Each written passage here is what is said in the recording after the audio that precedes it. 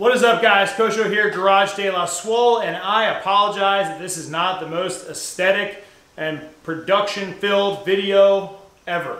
But here we are for the knowledge of my program, and as I figure out the ever-expanding universe of Conjugate method.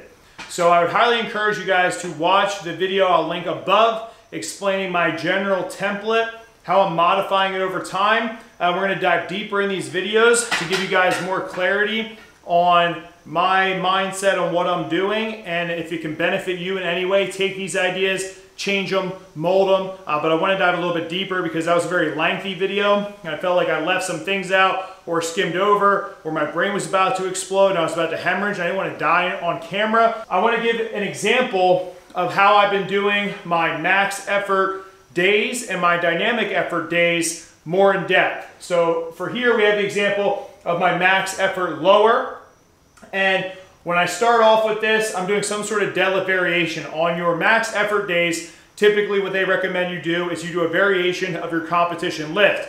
Now where it gets a little bit tricky for me, since I'm not doing powerlifting where we have the squat, bench, and dead, I'm doing strongman. So I'm gearing this to increase my conventional deadlift as well as deadlift that I'll probably be seeing in the competition, which is more likely to be a frame deadlift.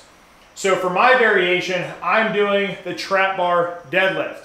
Now, one thing I would say you could do, and I'm going to experiment more in the future with, would be alternating each week with this week, say I do a trap bar deadlift, and then week 2, I do some sort of squat variation. I don't typically care too much about my squat at the moment. My squat's always been very strong, and typically we're not doing squats in strongman, so I'm going to stick with the trap bar throughout this entire wave. Now what you could do, like I said, since it's going to be a 4-week wave, is do your deadlift variation on week 1, squat variation on week 2, deadlift on week 3, squat on week 4, but I'm just sticking with that deadlift throughout the entirety of the block. And the way that I have it laid out is week 1, we're going to do a 5-rep max on the trap bar, and then we're going to do 2 or 3 back off sets. Now you can regulate how many sets you're doing based on fatigue and how much you want to put volume towards that mover. But when I'm doing that, typically I'm going to take off anywhere from 10 to 20%, and then I'm going to do those back off sets. Now those back off sets, I like using RPE, where I'm going for as many reps as I can until I hit an RPE 8. So if I get on that back off from that 5-rep max, up to say 7 reps, and I can only do 2 more hypothetically, that's where I cut that set, and I'll repeat that for 2 to 3 sets. Week 2, we're going to do the same thing, but we're going to do a 3-rep max plus those 2 or 3 back offs. Then week 3, we're going to go for a 1-rep max and do our 2 or 3 back offs. And then week 4, you have the optional deload. If you feel like you need a deload, you can take it, or maybe you do a low stress where you work up to just your heavy set with no back off, so you're still going high intensity, but you're cutting out volume so you can recover a bit. That's totally up to you. Then from there, we want to do our supplemental work. So supplemental work is going to be a variation that we are trying to work on a weak area of our lift, but also go heavy. So for me, I've been doing RDLs, and I'm typically doing 3 or 4 sets, anywhere from 3 to 6 reps. And the way that I'm doing this week by week is week 1, I'll do 3 sets of 5 to 6 reps. And then I'll do week 2, 3 sets of 4 to 5 reps. And then week 3, we're going to do 3 sets of 3 to 4 reps. I don't know why that's an M. It's supposed to be a W. Clearly, I had some sort of synapse not fire correctly in my brain. And then week 4, if you wanted to deload, you could, or you could do another heavy set for 3 to 4 reps or something like that. But like I said, this is going to be typically heavier because we're working strength. So we're getting that extra volume in that strength rep range, and we're targeting weak points. So for the RDLs, I'm looking to just light that posterior chain up. Typically, they always say a lot of people can always get stronger in the glutes. So I'm getting some glute activation, getting some hamstrings in there, and some low back for the posterior chain.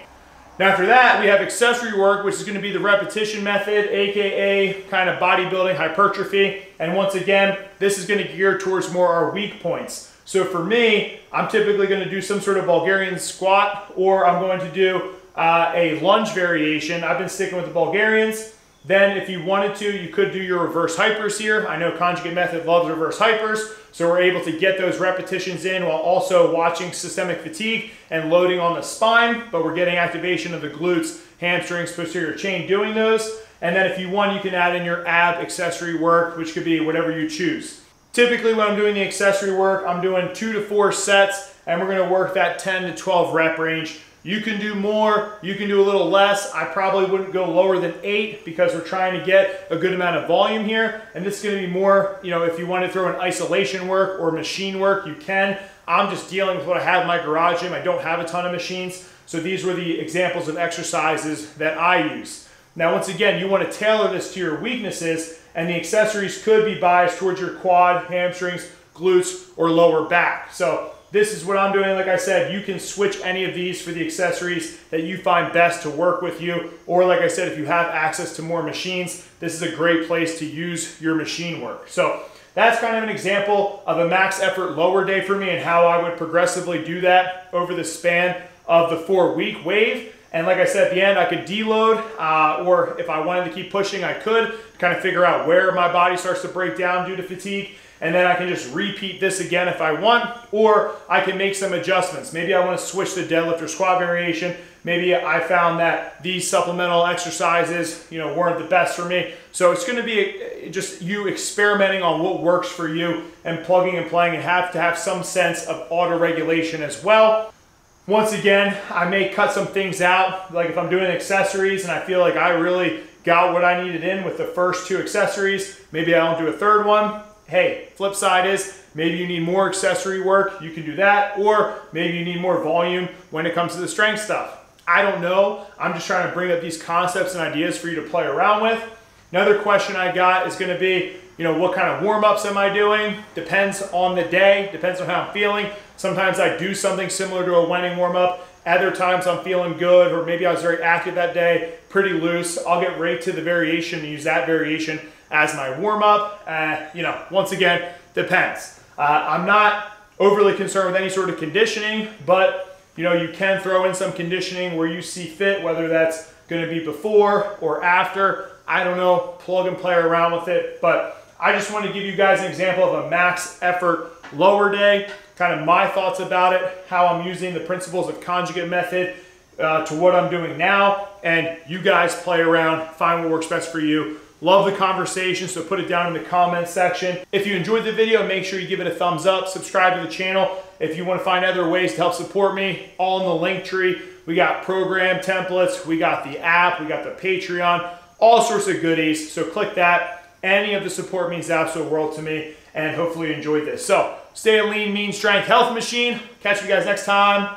Peace.